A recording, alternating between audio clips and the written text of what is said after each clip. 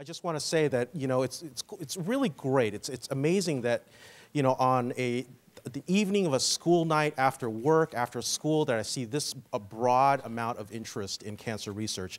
I think if we're to make a dent in the future in decreasing the incidence and also increasing the ability to cure these awful diseases, I think that, it's going to take a group effort. And I'll just, anecdotally, I'll just say that, I was a junior in high school sitting in an auditorium in Southern California, exactly where you are, not that many years ago, when I first really began to be interested in cancer research. That led to a lab opportunity at UCI, the University of California, Irvine, and that sparked a lifelong interest in cancer research. So, I think that an important thing to do here is not only listen to, some of, the events and work that other people are doing, but really think, well, I'm interested in this particular strain of work. How can I be involved, and how best to tailor my career to, A, work on something that you're interested in, but also to hopefully make a difference in the lives of patients who are really sick with cancer. And so with that, I'll go ahead and start.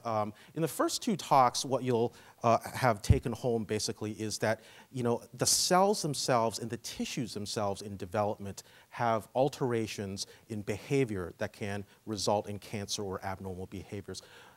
The next level, really, to understand the marked complexity of what goes awry, from cancer metabolism to invasion to the inability to die when they should of a cancer cell, is really to study these cancer cells as a system. It wasn't that long ago that Nixon actually proclaimed a war on cancer, I believe in the 60s, before my time actually. And what I'll have to say is, in reviewing his original talk, proclamation to the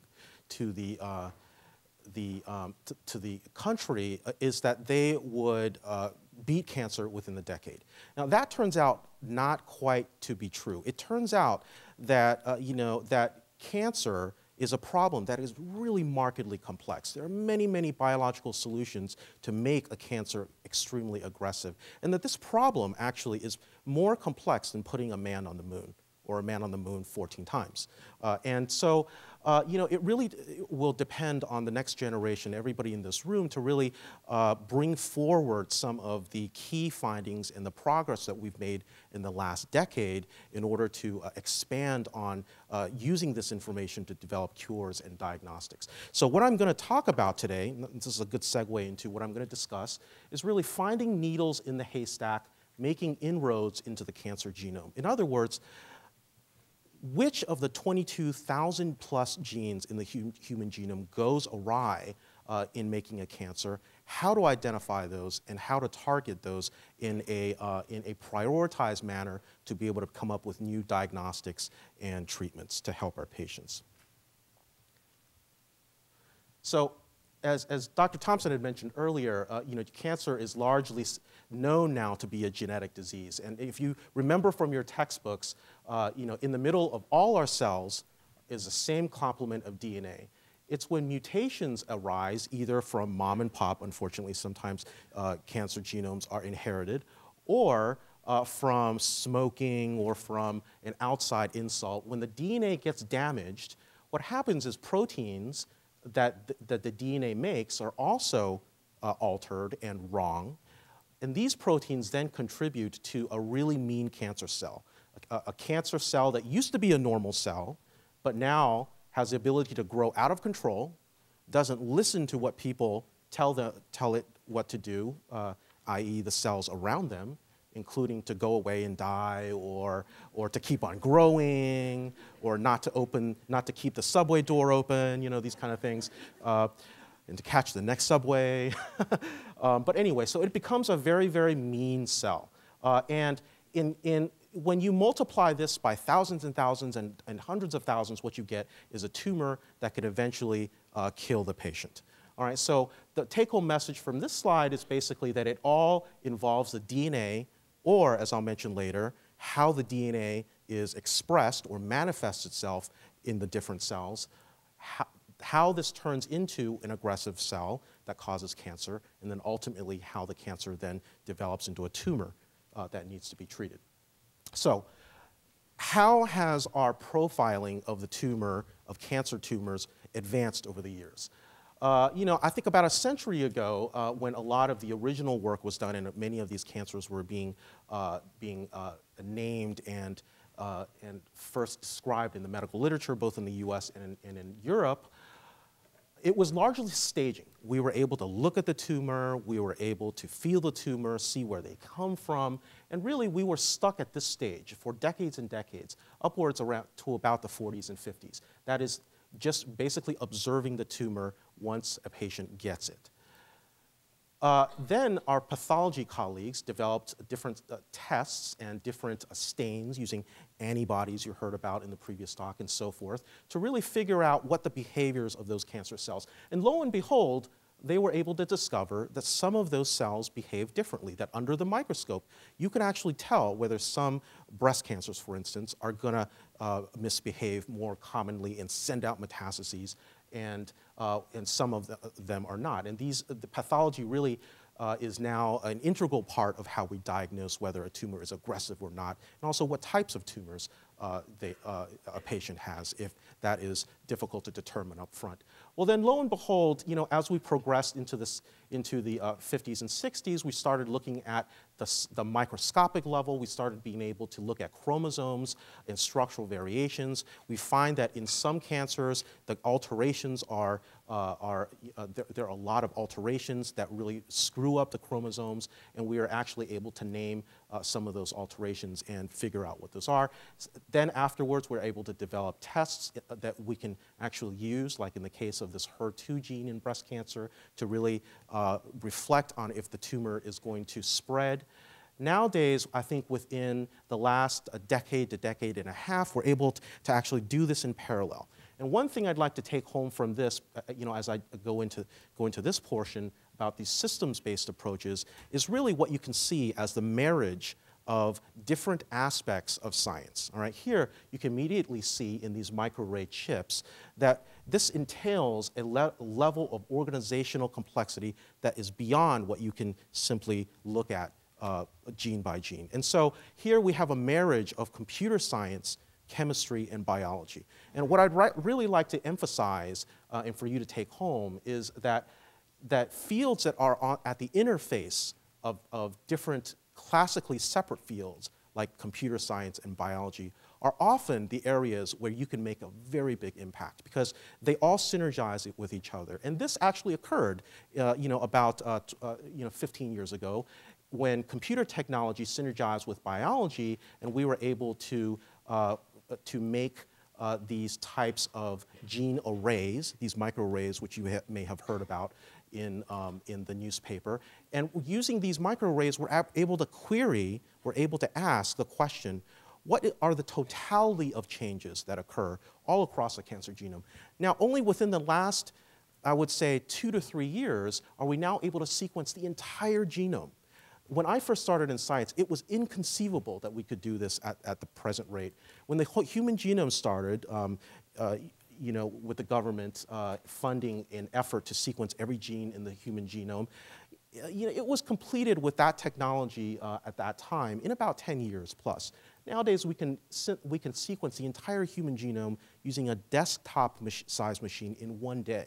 So the advancements are just astronomical. And with all this data, though, comes an additional problem. How do we make sense of all of this? And that's what my lab really is focused on.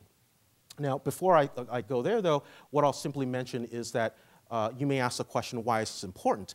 This is an example of some early tumor profiling using microarrays, in this case generated by a group in Europe, developing a molecular test for breast cancer. Breast cancer, it's been known by a lot of oncologists who see these types of patients behave very differently from patient to patient. Sometimes the same size tumor in one patient won't metastasize, and a surgeon will take it out, and the patient will be cured forever. All right? Other tumors that are the exact same size and location in another patient will be able to send out metastases, and that patient's in a whole lot of trouble. Just looking at the tumor, we previously were unable, both with pathology and anatomic staging, to be able to separate these two. And just emphasizing the power of molecular diagnostics, this group was able to develop an FDA-approved test right now to be able to, at the molecular level, separate out tumors of the same size and stage, which will not metastasize and which will metastasize. So this just emphasizes the importance of and the potential benefit to our patients that some of this molecular profiling work that we do can bring about. So my lab's focus is really, I'm trained as a cancer geneticist, and the focus is on cancer genomics. And we use integrated genomic approaches, and I'll talk about this a little bit more later, to identify and characterize novel cancer genes of clinical relevance as potential new targets or biomarkers that can enhance the ability and options for us to give our patients. And our current efforts right now involve a combined genomic analysis to identify novel genes that drive some specific human cancers, mainly brain cancers, and I mainly treat brain cancers in the hospital, and also breast cancer. Dr. Thompson alluded to this a little bit earlier. I talk about, well, there's a lot of genes, all these microarrays. What exactly are we detecting? What are the genes that are likely to be involved in causing cancer? Well, as mentioned before in the first talk, these can be classified into oncogenes or tumor suppressors. And I like to use the analogy of the car. An oncogene basically is the accelerator pedal, all right? It makes the car go faster. It makes cell division go faster, whereas a tumor suppressor is really a brake, and that puts the halt on cancer. So you can get a cancer, in other words, a runaway car, either with a stuck accelerator pedal, like in your Toyota, or a defective, or in your, with a defective brake, like if you don't change your brake pads on time. And so both alterations can cause a runaway car, or in this case, a tumor. Now, I'll mention a third element, and this is very hot in the literature and so forth, but epigenetics is also important as well. This is essentially a cellular memory. Now, every cell in your body, a skin cell, heart cell, muscle cell, gut cell, all has the same DNA, right? And yet they're different cells. And the reason why they are different is because of differential expression from this cellular memory. The cellular memory in a heart cell is different than the memory in your thyroid cell, is different than in the brain cell. And so what this essentially equates to is a GPS, all right, in a car. In other words, making sense of the velocity of the car and directing where the car is going to go. So one example of why we should all care about this is really the example of the Philadelphia chromosome. Charles Sawyer's, very own Dr. Sawyer's, was instrumental in developing a drug to treat this particular lesion in leukemias. It was known several decades ago that two genes are altered, ABL and BCR. In leukemia, these come together abnormally, forming the Philadelphia chromosome, as shown here in this fish assay, which I mentioned earlier. And the combination of these genes makes an oncogene, an uncontrollable gas pedal being pressed down. And this is required for the growth of the chronic myelogenous leukemia form of leukemia. And a lot of effort was used to develop drugs against BCR-ABL, namely the first one being imatinib. And this drug, knowing the biology and knowing how to target this lesion, has essentially converted what used to be a lethal disease into something that's chronic and manageable now. So that's really the power of molecular profiling, that one can really figure out what exactly is wrong at the DNA level in cancer cells and hopefully design treatments to target these lesions.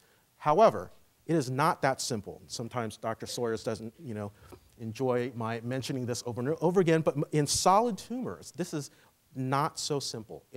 Investigator Bert Vogelstein was first able to describe what's called the multi-step model of carcinogens. That is, in most cancers, colon cancer, breast cancer, all the bread and butter cancers that afflict people around the world, many, many genes, perhaps sometimes even dozens of genes, are required to be mutated or overexpressed and so forth. And that the combination, the constellation of these genes gives rise to most cancers. So that that, you can immediately realize that presents a big problem. Here you have 22,000 genes, some of which are important for driving cancers, and there's not just one, there's a combination of them. Furthermore, these combinations of genes may be different from tumor to tumor. So immediately you realize that one really needs sort of a more systematic, high throughput approach to address what has really gone awry in a lot of these cancers.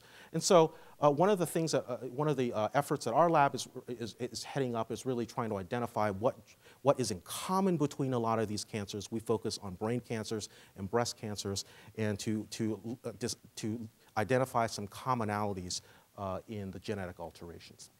So again, just to emphasize the complexity of human malignancies, this is going to be on your test, so make sure you write everything down here. No, seriously though, I mean, I put this up here not because of the detail, but simply for us to realize how complex the human cancer problem is. And over time, before high throughput approaches in genomics, there has been some success. In other words, the scientist, who looks a little dazed, says he found it, and this other PI says, oh, well, congratulations, it only took you 1 × 10⁻⁻⁻ seconds to find this. So using low throughput approaches, the accumulation of knowledge was substantial, but it was much at a slower pace. These days, with high throughput approaches, which I'm going to talk about now, the rate of discovery is now accelerated. Now, there are a lot of different technologies, and the purpose of this talk is not simply to teach you about every single type of technology, but what we can touch on are some of the basic principles of microarray design and analysis. Microarrays have arguably been one of the platform tools that have really revolutionized computational biology and systems biology, especially in terms of cancer research. And so how microarrays work are basically these little glass slides, and these glass slides are imprinted with many, many different genes or messenger RNAs or what have you, all at the same time. And you can assay them by putting on the sample that you want. And the important thing to remember is that like snippets of DNA in these 2 samples, or like nucleic acids, will stick together, all right? So basically, it's a very simple concept. What you can take home basically is that these arrays, which are the same, will allow us to tell the difference between the 2 samples that you put in, or as many samples as you want to analyze. And then using computers, we're actually able to take a picture of all this and really figure out what are the system-wide differences all over the genome. And so this is actually a picture of a microarray. And you can immediately see that no human being could have put on every single little dot on there, all right? So this is an example of the marriage of computer science and material science with biology. It turns out that out in Stanford, how this technology was developed was using inkjet piezoelectric printers. And what they did was basically they were able to spot these arrays onto very, very close together with a lot of different genes, every single gene in the human genome, and now we're able to query the changes in expression all at once. And so it's not just messenger RNAs or RNAs that we're able to look at now. We can also look at DNA copy number, right? Every cell in the body, most of the time, has 2 copies of every gene, one from your mother, one from your father. We can assay how these copy number changes are different in cancers. Sometimes you have too many copies of an oncogene or too few copies of a tumor suppressor gene. DNA polymorphisms we can detect. In other words, why is it that Uncle Joe smoked and all his life, he's 90, he's never gotten lung cancer, but yet a friend of mine down the road who's 30 years old has never smoked and has gotten lung cancer?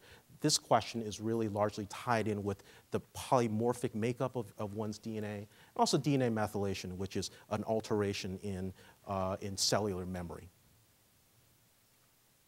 So here, what you can see is that this is close, this is blown up here, and each little square that you can make out here is really one gene, okay, or one part of the genome.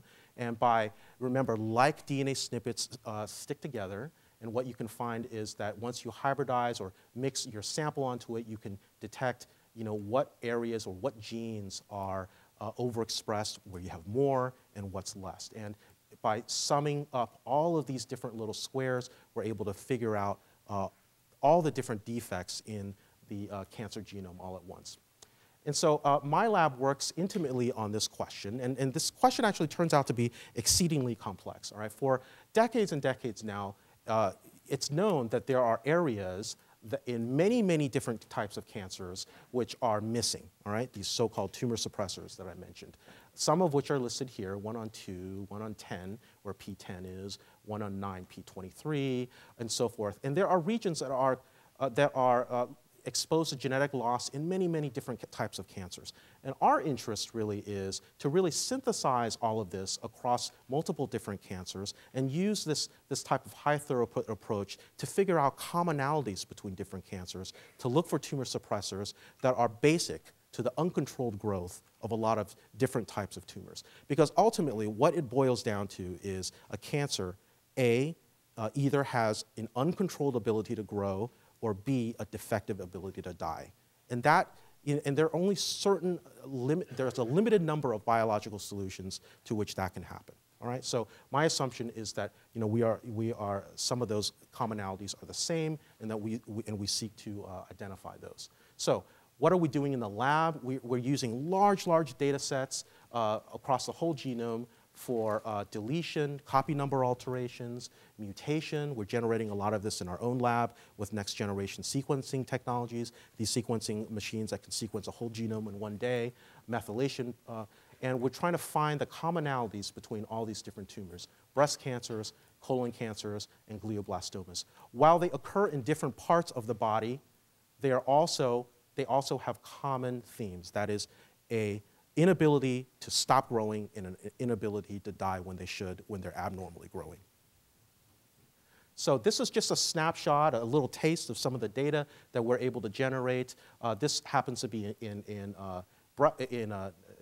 brain cancers, and what one does is synthesize all the microarray data, and you can line them up across the human genome, 22 autosomes here, and there are certain areas where we can focus in on where there are many, many recurrent lesions. And what we do is we compare all of these across many, many genomes, use our computer programs to look for patterns and go after certain driving genes which may be good diagnostics, the basis of good diagnostics and targets. And so I'll just wrap up some of the findings that we found in terms of one very interesting gene that we found. For a couple decades, it was known that there's a tumor suppressor on 9p23. Now this is chromosome 9. I show it to you here. Nobody knew what the lesion was. It's very close to another gene called p16, which is another tumor suppressor. And so it was very difficult to separate out what this is. Well, using our comprehensive approach, we were able to find that this is a gene called PTPRD. It's a phosphatase, which means that it acts to remove phosphates from other proteins. So it's involved in the ability of cells to communicate inside the cell. And it's inactivated in 50% of glioblastomas, 30% of metastatic melanomas, in a lot of breast cancers, colon cancers, and lung cancers. So the inactivation of this gene, PTPRD, seems to be a very common event in a lot of different cancers, suggesting that it might be a good target to look at further. And we sequenced, using these high-throughput approaches, many, many different cancers, lung cancer, gliomas, colorectal cancer. You can see that these little triangles are basically mutations, and you can see that the mutations occur all over the place in many different types of cancers, suggesting that this is fundamentally important for how cancer cells go awry. This is just a little bit of the taste of what we do in the lab to show that what comes up in the genomic screens actually has some functional significance, that they can really affect the growth of cancer cells. We're able to make in the lab these mutations in the gene. So this is the full gene with a mutation here, a mutation here. This mutation here actually breaks the protein. It puts a stop codon in, meaning a codon, if you remember in biology, that tells the protein to stop proceeding with making the protein. And what you can tell is that whereas the normal PTPRD phosphatase, when you put it in cancer cells, it really suppresses growth. The mutants all have an inability to block cancer cell growth. And what we then did was ask the question, well, is this important in humans? We're able to get together a lot of patient-based data with a lot of different patients that either did well or did not. And what we basically showed was that as the grade of brain tumors increased, it reached a point where at grade 4, the most aggressive form of glioma or glioblastoma, PTPRD levels drop down. Okay, so it seems to be involved in changing a cell, a brain cell, from a lesser grade to one that is very, very aggressive. And patients that did not survive 3 years preferentially had a loss of this gene.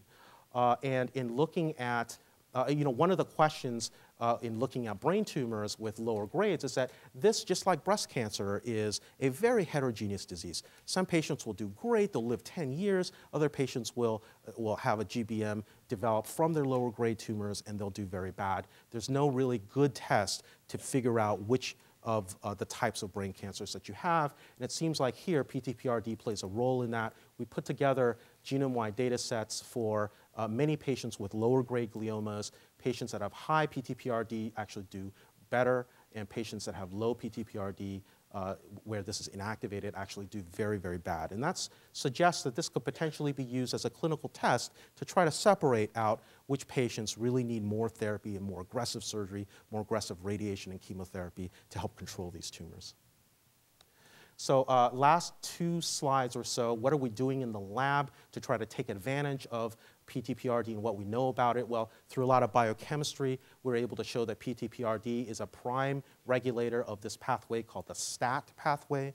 The STAT pathway, if the details don't matter, but basically it's one of the primary oncogenic pathways. So again, it turns out now that this tumor suppressor is directly involved in the normal regulation of an oncogenic pathway here.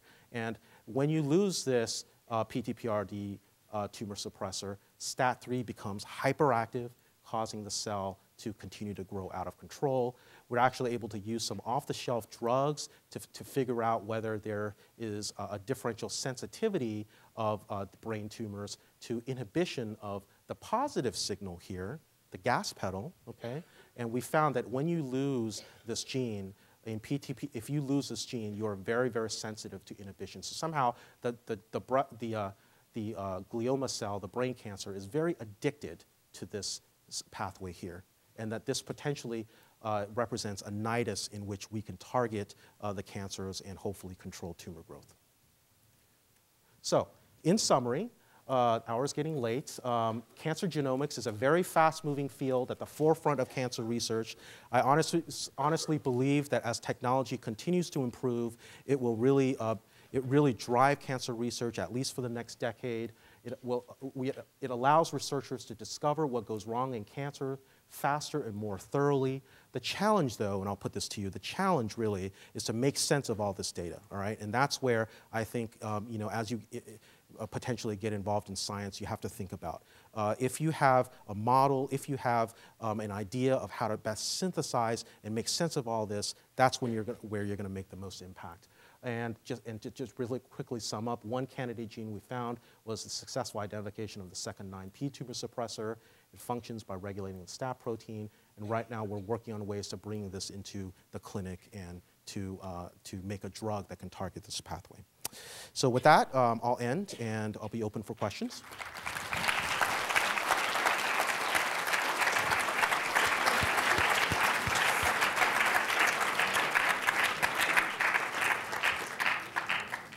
Questions for Tim?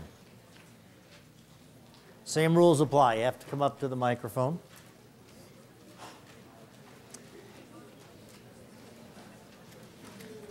I think what Tim has told us about is really a paramount of this engineering problem that occurs when computers are capable of. And what he's really been able to show us is how you can quickly move from this massive amount of information to actually what he actually told you about in that last slide, didn't have enough time, is a new drug that's actually going to go in and treat patients immediately. So the speed at which we can do things has been dramatically accelerated. Just the speed at which you can work and do your work has been accelerated by computers. We have a question up here. All right. So you told us that cancer has to have a multi-mutational basis. So is it possible that given a tumor suppressant gene like your gene or the RAS gene, if we can in vitro reverse it using like a technique like micro mRNA, can we somehow freeze it or even reverse cancer? Well, I think that's a great question. You know, there was a lot of effort, especially in the last decade, 5 to 10 years, trying to develop ways to put nucleic acids like microRNAs and so forth into different cells, or antisense you may have heard about. That's difficult. While gene targeting for cancer is a rapidly moving field and shows promise, I think you know, where the field is heading now is really the development of small molecules. Remember, these compounds have to get into the gut, get into the cells, and get into the nucleus once it gets into the cell and do its thing there. So, so small molecules right now is where a lot of the emphasis is. But who knows? I think you know, the technology could potentially just be around the corner to deliver nucleic acids in a very effective manner. I think only time will tell. All right. Another question here. What are the advances that have led us to be able to map the entire human genome in one day rather than 10 years? In one day? Well, I didn't really touch on this here, but it's largely what's called next generation sequencing. And through sort of a marriage of chemical material science, computational biology, and biology, we've now developed at least 4 different platforms where you can just take apart the genome, throw it all on one big microarray, and synthesize each little molecule individually. It's called sequencing by synthesis, right? And so that's the basis of how we can sequence an entire genome in one day. Now, if you think about this, and you think about this very carefully, you realize that it only makes sense if there's a reference genome to compare it to. Because once you break up the genome, you realize that it's in pieces, and you need a template. And that's where you know, projects like the Human Genome Project, you know, was exceedingly helpful, you know, in allowing biologists to do the work, to develop a template for future work. I'll go to the next question here. Okay. Do we know what causes these mutations? Absolutely. Now, that is a $1 million question. I think if you figure that out, you will be very, very rich. I think that I sort of touched on this. There are some unfortunate patients that do have this, this in their families. So if mom and pop, you know, pass this on to you, such as in the case of the BRCA1 gene, that's in your DNA already. Every cell in your body has that. It's clear that other environmental factors can cause mutations. So either pollutants, drugs, you know, and so forth, smoking, a lot of different things. Radiation can actually cause DNA to be damaged, misrepaired, and then for it to develop into, to contribute to cancer. So the answer is both from inside and from outside are the sources of mutation. Next question. Okay, I know you touched on it earlier with the carbohydrates. So one of the questions I have is it a specific type of carbohydrate that increases the chance of mutations or cell growth, or is it the process the body goes through to get rid of the carbohydrates in the blood? That's a question for you, right? Yeah. Well, again, we'll all be available after this, and we're going to finish when Tim's questions are done to answer questions individually. So the 3 of us will stay around for those kind of questions. In terms of one of the biggest unknowns, which is what Tim just went, we know that it's these mutations in the genes we've inherited that actually give us, have a single cell cause cancer. Tim's told you the complexity of those mutations. The biggest unknown that people in this room could contribute to if you got involved in being interested in research and doing science for a living the way we do is to actually try and understand what causes this increased mutation rate. We have an answer for about 15% of the reasons why people have increased rates of mutation and therefore increased risk of cancer, and that's people that unfortunately come from families that have a defect in how we repair DNA. But most of the cases of cancer, we don't understand what caused that increased rate of mutation that actually drives the process that Tim just told us about. Some of it has to do with overeating, but it's only some of it. Some of it has to eat with things that are called carcinogens. Tobacco is the best example. We've known for almost 100 years now that tobacco has something in it that mutagenizes our ability to inherit DNA. And that's being unraveled at the true chemical basis. But it's a huge unknown, and that's one of the things we really want to convey today. This is, I hope you heard from all three of us, we find this an incredibly exciting thing to do for a living. There are lots of questions, you guys have done a good job of getting to the heart of them, that are really unknown. It doesn't matter what you learned in your textbook, what you answered on the biology test. It's a simplification to what we need to know to really empower human health and advantage society. And you guys are here because you're interested in that. And all we can tell you, I've been doing it a very long time. It's still extremely exciting to come to work every day and hang out with really smart people who are fascinated by biology and want to transmit that into better human health. And so we don't know the answer to the question yet. Okay, so we need to know. So since you don't know for that one, I have another one. So I know you were talking about using smaller molecules to treat cancer. Are you referring to nanotechnology? Yeah, well, that's a burgeoning field right now. There are certain nano probes and nanotechnologies which can deliver drugs more effectively and also sensitize cancer cells to radiation. Yeah, that's part of the equation, but other parts of the equation go from small molecules, which I've mentioned, to even putting nucleic acids in, even to altering the effects of radiation on cells. So a lot of different avenues. Okay, 2 last questions, and then we'll close up for the day. Okay, so you mentioned that you're working on treatments. Do you have a timetable for when they might be in use and how effective they might be? I think that's a great question. I think that's a very difficult question to answer. I think that what I can say is, with the scope of FDA approval and the rate at development of new drugs, the pace is increasing. However, for every drug that gets in, there are at least 500 to 1,000 that don't make it. Okay, and a lot of that will depend on safety, on the bioavailability, the ability to take this into the body, the toxicity levels. So all those are unknown, and that actually is an area of great research and potential career options, and that is to develop design trials and to and work with pharma companies in order to develop and optimize these kinds of delivery methods. So the answer is I don't know, but it's different for every drug.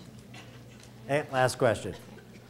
I understand that next-gen sequencing is a phenomenal and a beautiful multifaceted tool for cancer research, but I'm curious as to what about epigenetics, since that's such a key, DNA methylation is such a key indicator for chemoresistivity and other active genes. Are there any tools out there that can help indicate what level of DNA methylation has occurred in regards to cancer or like peritoneal fluids or neoplasmia and tumors? Well, the questions are really, really spectacular, I'll tell you that. He hasn't a really good answer yet. The short answer is yes, the technologies do exist. With next generation sequencing, you can actually sequence methylated Cs versus non-methylated. There are also a variety of arrays now where we can actually query the methylation levels as well as the histone state levels. Unfortunately, some of those technologies are still quite difficult to apply. Looking at histone state, for instance, it's still very difficult to take primary cancer cells and study them. But the technology is rapidly moving forward. So I think that the answer is yes, partially we do have tools, but I think that every couple months a new platform comes online. So it's a moving target. Yeah, thank you. So I want to bring this to a close. I want to thank all of the questioners.